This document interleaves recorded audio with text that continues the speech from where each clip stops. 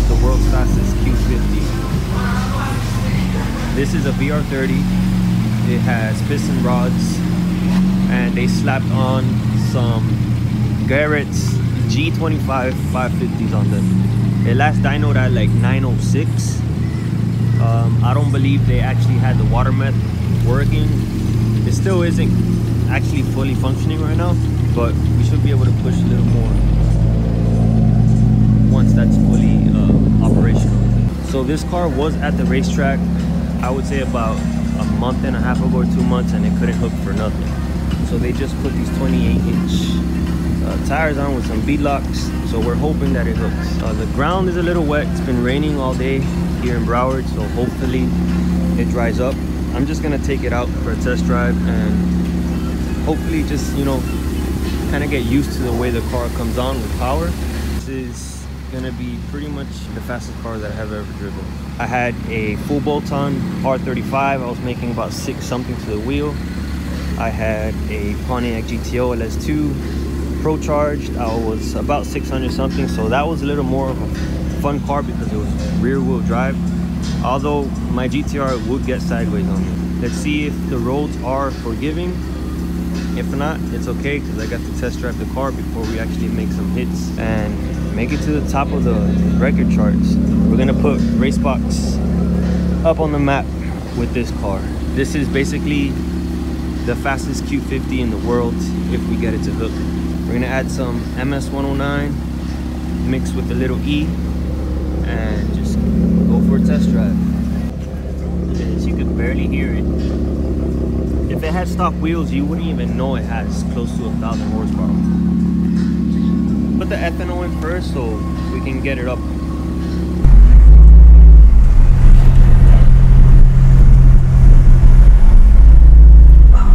The dashboard's not even set up. No, we're trying to set up.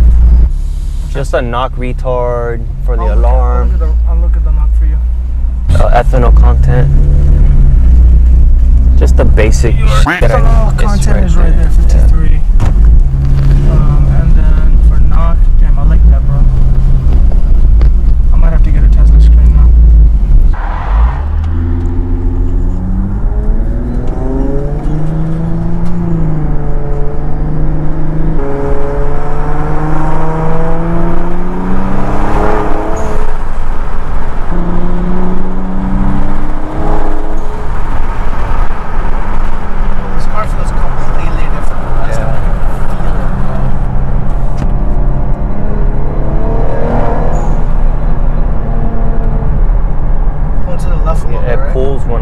Step on it, and when I let go, it comes back hard this way.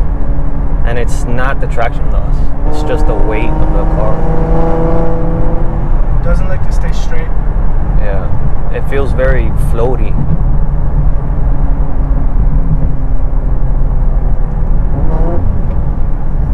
I'm trying to think what it could be. Well, I mean, I told him to corner balance it, but I don't think it is. Corner balance for a drag car? Yeah. I mean, you want it to go straight. True. I'm so used to my paddles on the freaking shroud. Yeah, I feel you, bro. No, I don't like this. It feels weird. It sways, man. Right here in the middle of the road. Yeah, when it turns green, light it up and then go. I guess.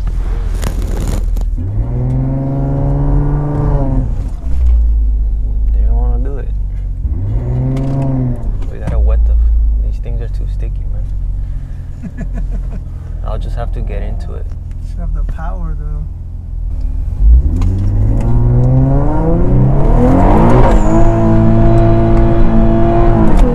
Wow, this thing lags.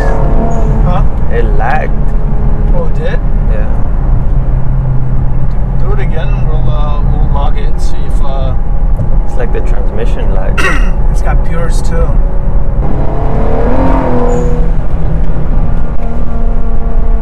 On the way back, we'll log it. I've heard this issue about pure transmission lagging like that.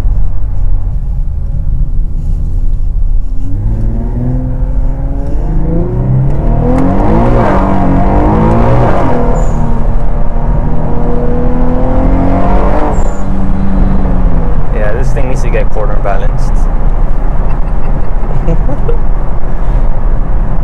This motherfucker ripped though, bro. Bro, it's insane, bro. I'm gonna see this bitch at the track already, dude. This is gonna put RB on the map, bro. I hope.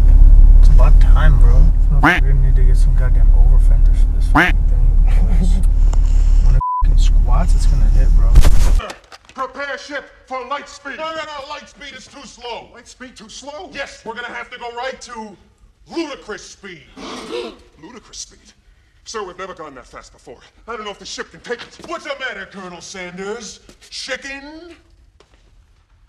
Prepare ship! Prepare ship for ludicrous speed.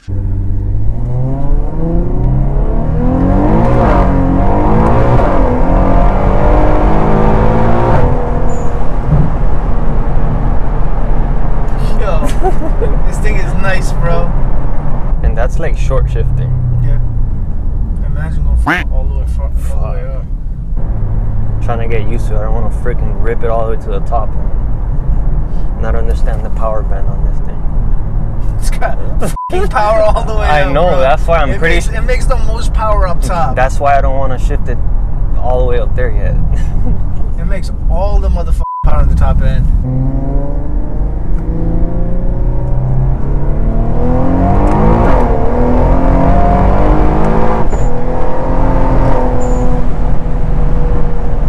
That's not the tire losing traction, bro. What was that? Was that like a throttle cut? Probably. Was that like a throttle cut? Damn. It's swaying all over the place. Yeah. Look at that. I mean, a lot of it might have to do with the tires because they're like slicks. Like, does it feel like a cut or? Probably. She boogies though.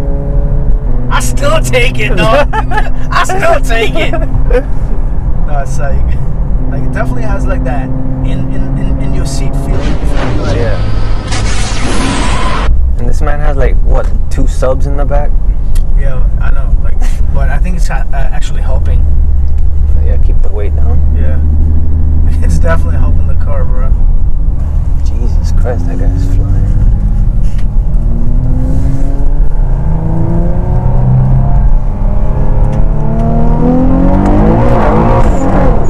That was my fault.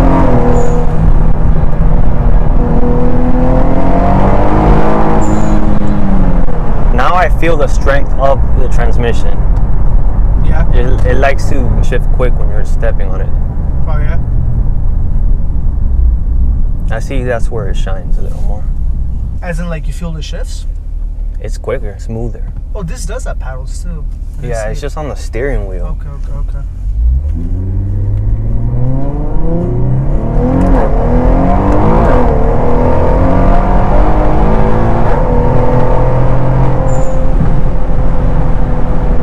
Dude, this thing looks now, dog. Yeah, it does. I rode in it when it was like 700 horses. I rode in it when it was like 900 horses. And this is probably about 1,000 horsepower car now. I'm probably gonna want to build another car like fast like this now. My Q, I'm gonna want to just like either build it or get rid of it. I'm getting used to this. And more power, baby.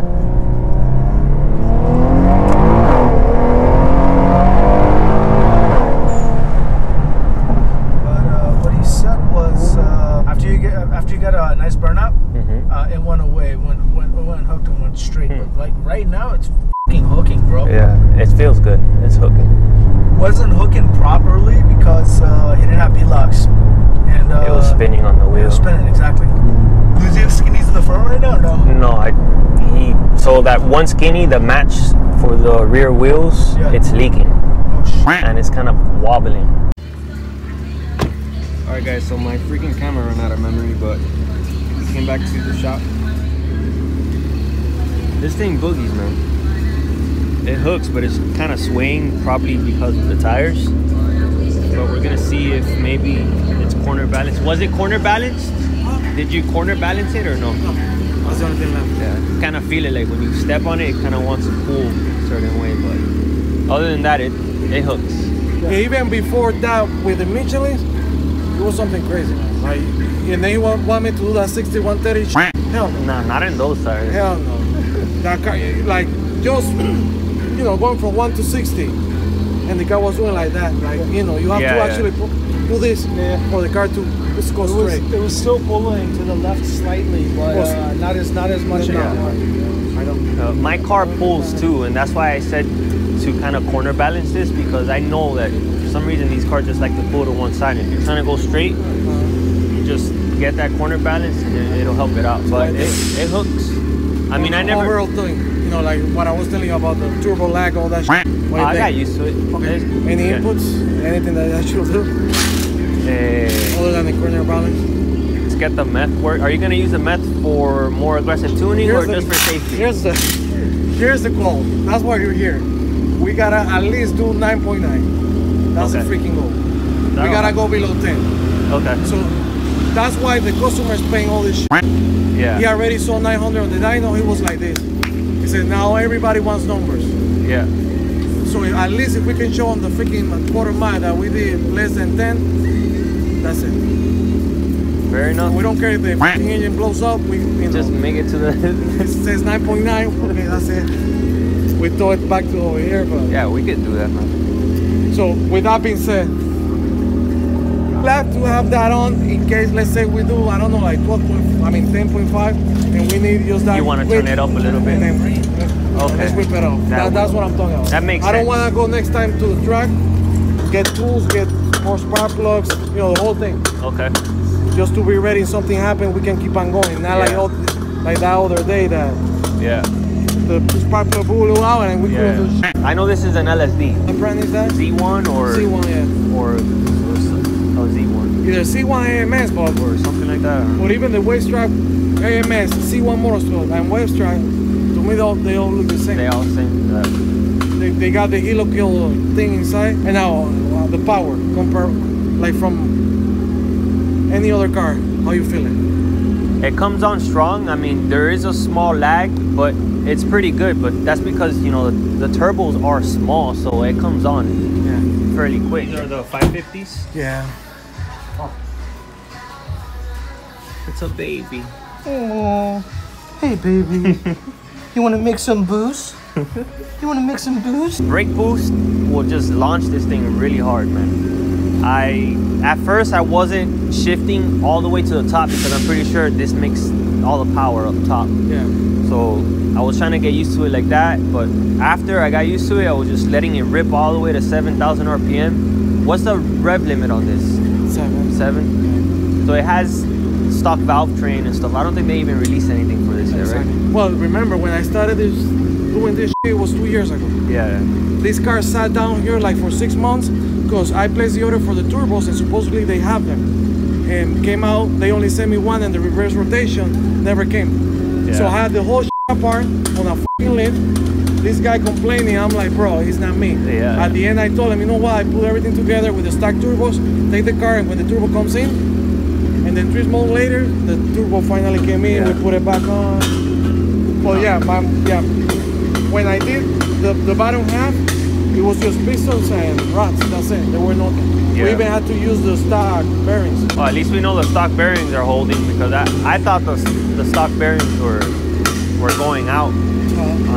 They are going out on a lot of Qs. But yeah, it runs good, man. Whenever you're ready for the track, we'll go ahead and take it. We won't launch it hard at first, just in case so we don't break anything, so we can try to get the numbers. Yeah. I'll just leave off the line really easy and see what it gets at the top ends, and then work on the launch control and see what we do. Maybe at the track. Thumbs up so far? Yeah, thumbs up. With the older setup, oh my god.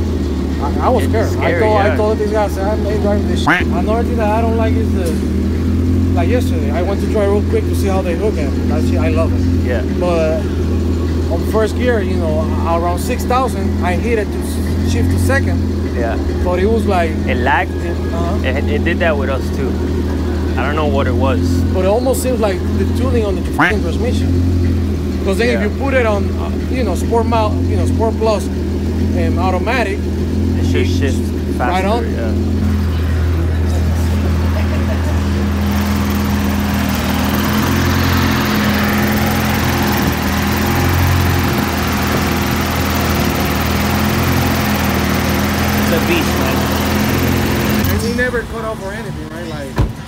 turned off? You know, like fuel cut off. No, right? We don't know. We had like either a throttle closure, fuel cut. We're not sure, but it did. This guy hit you up for audio install? Well, also remember we did also 3-inch. Because that's how we crossed 900. Yeah. He wouldn't cross 900 with those filters. Yeah. Then I took him off and we went right off. It'll be ready for the track though. Hell Well, yeah. you see where I put the nozzle? Yo, that's freaking boss, bro. So that's Into the cup. you can't even tell this thing's got meth right now, like this. All right, guys. So I actually drove the freaking what could be the fastest Q50 in the world. I didn't get on it that crazy today because it's my first time driving the car. Roads are somewhat wet. They kind of actually dried up, but I just really wanted to get a feel for the car before actually going crazy. But we did set up for next Friday to hit the track. So hopefully we don't break any parts, 1. And 2, we bring her close to, let's say, 10 seconds flat. And the car definitely has the power. I'm sure it has some 9-second passes in it. It's gonna get the car corner balanced and aligned properly before going to the track. That way we can optimize the launch and keep the car going straight as possible. I have a feeling we're gonna break some records come next Friday. Couldn't do a 60 to 130 today. I don't want to rush things because when you do, bad things happen, and I just don't want nothing happening to that car. It's a freaking monster, so it takes some balls to actually drive that car. It does make you want to reconsider your life going that fast. I saw Turbo P grab the old shit bar a couple times. I saw him kind of flinch. Guys, I'm like super freaking stoked to drive this car in the track. I literally just drove the highest horsepower Q50 in the world in the street on slicks. Yeah, guys, thank you for watching. Make sure to subscribe to tune in to more videos on this car. Remember, Friday is the day that I'm gonna run it. Hopefully it doesn't rain. It's been pouring here in South Florida. The raining season is here. So if you don't want to miss out on what I run, make sure to subscribe and hit the bell notification. I know a lot of YouTubers say this all the damn time, but seriously, if you don't want to miss anything on this car, just hit the bell button after you subscribe. So I'll catch you guys in the next one. Peace, Zillas.